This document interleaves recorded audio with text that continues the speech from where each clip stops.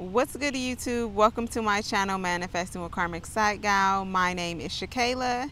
Here on my channel, I discuss manifesting the life you deserve to have, my process and journey to ascension, and of course, spirituality in general. If this is the first time you've ever checked out one of my videos, thanks for joining me. If you haven't already, go ahead and subscribe to my channel. Each time that you subscribe, that allows me to continue making videos and content for the channel.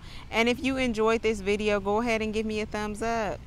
Now, if you are part of the spiritual family, big hearts go out to you guys. I am so grateful for you each and every time that you come back and watch one of my videos, every time that you put a comment on the video, just showing me love, and just know that I'm sending that love right back to you guys. So if you can see from the title and description of this video, today I came with a channeled message for the collective, per usual, our weekly message. Before we jump into pulling out any cards, I do have two channeled messages that I channeled this week, today actually. So the first thing that really was on my heart that I wanted to talk to you guys about was growth mindset. Now, obviously, here on my channel, I talk a lot about personal growth and healing and becoming the version of yourself that, you know, is just your best self. So what a growth mindset is just understanding that everything has potential, that you have potential. Oh my God, look at this little baby turtle. It's literally a little baby turtle like floating right next to me in this pond. You know, and when you understand that sometimes the answer is not no, it's just not yet. So having a growth mindset is allowing yourself the space to grow. You know what I'm saying? An understanding that everything is a practice. Everything that you are learning, everything that you are doing is just a practice. It's like that Drake song, and he'd be like, I can tell that you were practicing. All those other men were practice. They were practice. And it's like, yeah. Understanding that where you are right now is exactly where you are meant to be. And there's so much to learn from this situation, okay? There's so much to learn from this current space in your journey.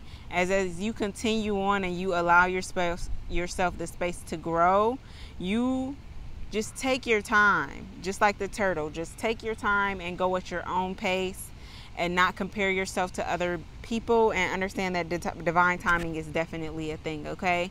So if you don't know what growth mindset is, I'm going to link a video here, or maybe I might do one later on my channel specifically going into what that means. But growth mindset is just allowing yourself the space to grow. Having that mindset of understanding that everything you're doing is just a practice, and that means that you're getting prepared for your ultimate journey, for all the things that your higher self is going to require. Like, for example, personally, me, I'm a life path 5. So I've done a lot of things as far as like jobs and professionally, and even like relationships and stuff like that. And a lot of my life, people criticized me. And it wasn't until I really got into my 30s where people started to finally see what I was doing.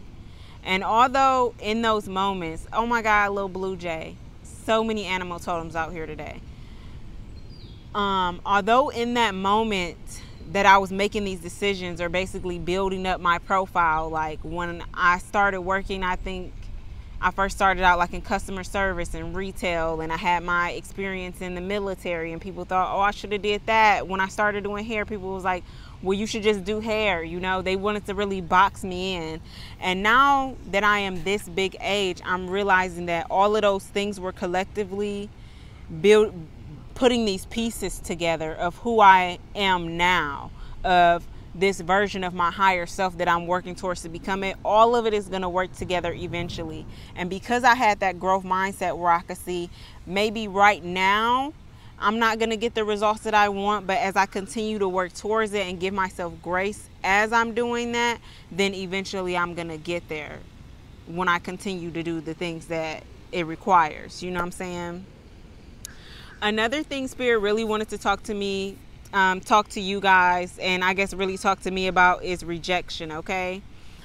In these last few weeks, let me tell y'all, I've been applying for a lot of jobs. And you know, once y'all get deep into the spiritual journey, like this might not be for everybody, but for a lot of people, we really start to disconnect with the 3D and feeling like we have to work for things. Like me personally, I know that I'm so gifted and talented. So it's like, why would I be wasting all my gifts and skills and talents working a 9-to-5 job that I literally hate? Just to take care of me and my family. I don't think that was God's purpose for my life. So I'm like applying for jobs and shit over the last few weeks. And every time I went to an interview, I just knew that it wasn't for me. I knew that they weren't going to hire me or select me. One interview I went to, and the person that was supposed to be interviewing me wasn't even there for the day. And it was like a lot of rejection. And for a couple of days, it defeated me. And I was just like, you know, this just sucks so bad. Like, I don't understand. Why do I even have to work for money? Like, money is energy. It's like when you just get consciously raised on a certain vibration, it's just none of the shit really makes sense outside of the purpose that it's supposed to make sense for. It's for us to get rich people richer. And I had to deal with a lot of rejection. And ultimately, it led me to clarity of realizing that I should be working with my gifts. I should be doing something that's more in my purpose. And I just have to figure out how I'm going to do that. So allow yourself to be present in the emotion of rejection. Like, understand that it's perfectly normal, and sometimes you're going to hear no, sometimes you're going to hear not yet.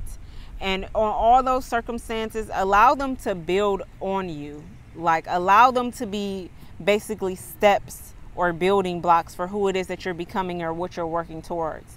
Because when you finally get that yes, know that that yes was perfectly aligned for you. It was in divine timing. This is the plan that God had for you in your life. So be okay with the rejection.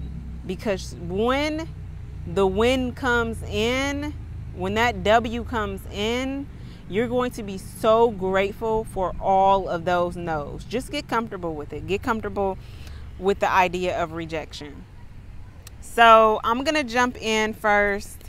I think I'm going to start with a wisdom card, a chakra card, okay? And see what's good with that. Thank you, Spirit. Let's see. What messages does the divine has for us this week? What affirmations do we need to be in tune with this week? When I tell you this little blue jay, it's not even little. It's quite a big bird. It's getting closer and closer to me. I honestly just wanted to come sit down beside me. I've been seeing so many birds lately. Drop a comment if you guys have been seeing birds lately.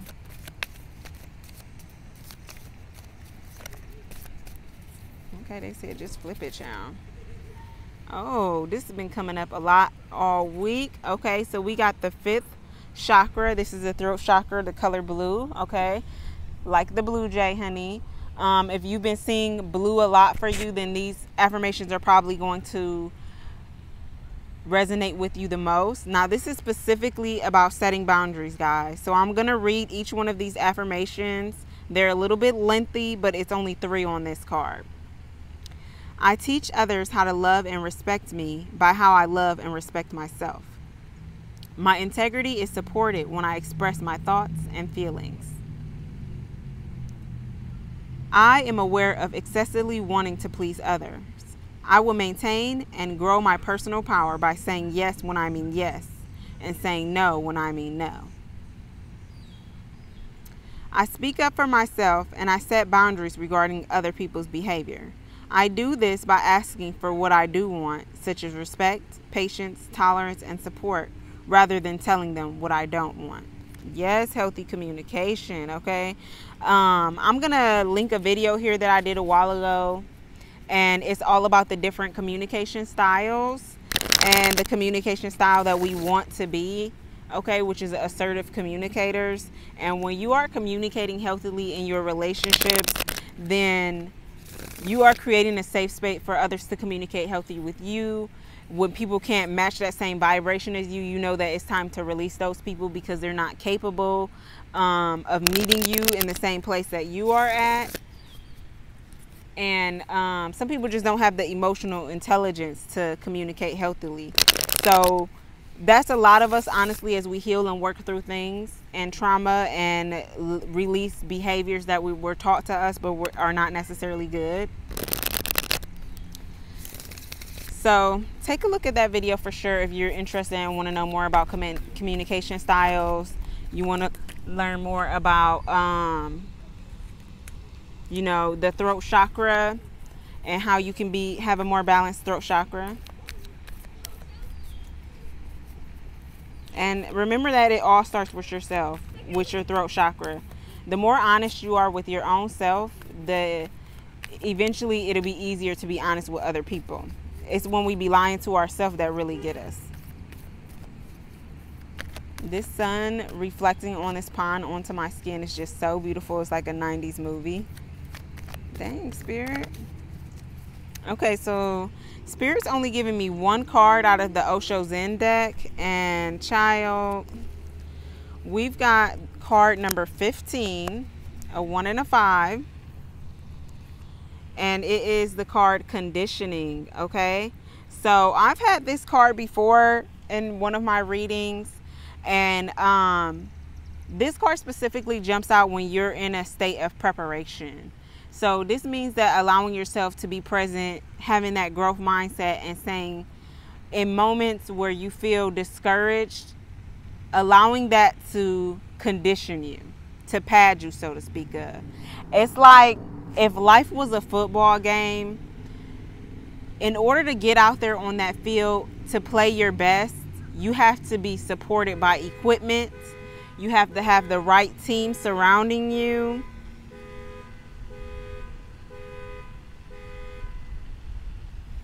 Girl, you have to be padded by that equipment. You need to have the right team surrounding you. You need to go to training camps beforehand so that you can be physically fit, okay? You probably need to seek some therapy so you can emotionally handle all the baggage that it comes with being a football player. Just apply what that means to your own life and your own career field, okay? What is it that you need to be preparing right now? How can you condition yourself? How can you get yourself, you know, padded up for success? With this lion here too is really leaning into the Leo energy and showing us to just be strong, okay? I know it's easier said than done, and trust me, even though I consider myself to be one of the strongest people, I have a lot of moments to myself personally where, you know, I'm feeling just like this lion, like caged in sometimes. But what Spirit is really telling you is to allow people to help you. Like in that chakra card where you're saying you're telling people what you need, expressing to people right now, this is how I need to be supported. This is how you can help me get prepared. This is how you can be involved in my conditioning. And this deck that I'm using is the Tarot of Dreams. If you guys care at all. Okay, Spirit, if I can just get a clear, concise message for the collective. Thank you. Ancestors, spirit guides, Hecate and Osiris. Ooh. And here we go. Wow. So underneath at the bottom of the deck, we got the 9 of Pentacles. And specifically what's jumping out on this card is these 2 doves. And I'm trying to think, there's like a saying like one in the hand and one in a something. One in the hand. Girl, I don't know, but I really cannot remember what is this. 9 of Pentacles energy is just saying, ground yourself in the unknown. because you're almost there. It's really giving almost there energy, and it's just time to release those behaviors or thought processes that you still have that are holding you back. Okay, I don't want to read no reversals today. We gonna go with what we going with.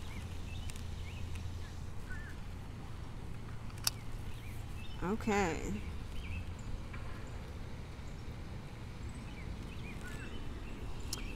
I made that up because Spirit definitely said, turn them cards back over. I gave them to you reverse.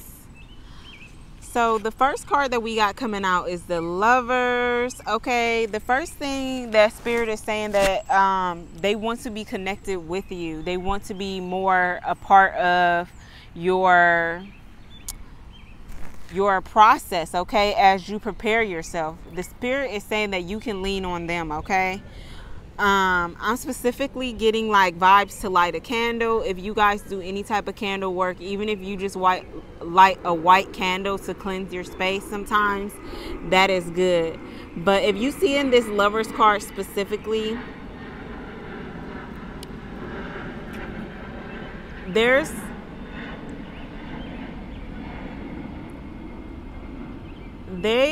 are 6 candles in the picture, first of all. 4 of which are different sizes and shapes, and then we've got these 2 in the pillars above the couple. And the couple, to me, to note that they're kind of covered by this veil, which is kind of like those rose-colored lenses, right, when you're in love with something. And this is really signifying to me like the dreams that we have. So when we have a dream or a goal, it's like we very much put on these red tinted lenses of what we think it's going to take for us to achieve that goal. And we think, okay, these are just the simple things that I have to do. And if I do this, if I'm consistent in this and this, and not realizing that dreams and goals is not a one size fits all. So even you could take advice from me. You could take advice from some person that does classes online to teach you how to grow your business. You can take advice from a lady on TikTok. But your dream was given to you for a reason, for a purpose, okay? There's no cookie cutter dream. And sometimes in the process of conditioning ourselves to prepare us for who we are when that dream is fulfilled, is removing those rose-colored lenses, because we think that there won't be obstacles. We think that, you know, it's not going to cost as much money as we think it is. And all of those things, if we're not grounded and we're not really so passionate about our dream, they can deter you. They can block you. They can stop you. They can make you put a hold on your dreams because everything's not aligned the way that you think it is. And Spirit is saying change your perspective, because everything is aligned the way that it's supposed to be, and it's you who have to figure out how to manipulate that energy, how you have to make your own personal magic work for yourself. So the next card that we got is the Queen of Swords coming out, okay? Especially with all of this blue here in this card, I feel like this week for sure we're going to be having a lot of tough conversations. We are going into Mercury retrograde this week. And I honestly, a couple months ago, I decided that I really wasn't giving too much energy to the retrogrades personally. So that's why I didn't really want to make a video about it on my channel. Or even when I talk about the astrology, I'm not really giving y'all like Mercury retrograde. One, because it's all about what I said, how you choose to make energy work for yourself. So if you go into it with a fear-based mindset, like, oh, Mercury retrograde, my device is not going to be working, it's going to be difficult to communicate with people, that's what the energy that you're going to get. Okay? The only thing that you have control over is your own energy, your own words, your own decision. And outside of how it makes other people feel or how they react to that, it's kind of not your business, as long as what you did was, or what you said was true to who you are. Like, not fucking nobody over or nothing like that, but you know what I mean. So during this week, just be more observant. speak when you need to be spoken, but also know when not to speak. And definitely with the Queen of Swords popping out and going back to those chakra cards, just being more in tune with your boundaries. You'll be more in tune with your boundaries the more that you are more in tune with your own personal needs. What is it that you need? How can you support yourself through that? And instead of relying on other people to fulfill you and then saying, I'm not happy because you didn't do this for me, figure out other ways that you could fulfill yourself. You know what I'm saying? Just manipulate the energy differently, okay? Now, the next card we got coming out is the 10 of Coins, okay? So with the 9 of Coins at the bottom of the deck and then the 10 of Coins in the reading, I feel like this is going to be a really prosperous week for us. For some people, it might actually be physical abundance in a monetary way. For some people, it's going to be actually being present in where they are right now and finding fulfillment and abundance in the value of things that are not material, okay? And grounding yourself in the emotional sense of it, the connection to the earth. This week when we recorded for the podcast, every week we always say one thing that we are grateful for and one thing that we're making time for in the week. And today I said that I was making time for nature, to be more in nature, to get more connected, to ground myself. And I feel like that is what a lot of the collective needs as well, okay? As much as you can, try and get to nature, try and be more connected to your spiritual self and all of the energy that the earth itself has to offer, like the water and the trees and the dirt, like just really seeking fulfillment through things that don't cost you money. The last card we got coming out this week is the 3 of Swords in reverse, okay? So it feels like the things last week that we found ourselves complaining about, the things that we were ungrateful about, that we're finally coming into this space where we can be present. And the things that, you know, used to make us have stress before, we're no longer stressed about that shit anymore, because there's more important things to worry about than just money or, you know, buying the latest clothes. There's bigger things to worry about. Like if you got kids, instead of worrying about what is the new dress you could be purchasing, you need to be worrying about how you can be more deeply connected, how you can have a good, honest relationship with your children so that they can come to you and communicate with you about things. You know what I'm saying? It's other important shit, more valuable shit to worry about, like investing your time and energy into relationships is going to be really important in this next month coming up. So I hope that this reading was impactful for you. I hope that you got everything that you needed and you are prepared to go into this next week filled with peace, love, joy, and fulfillment. I'm wishing you guys nothing but the best.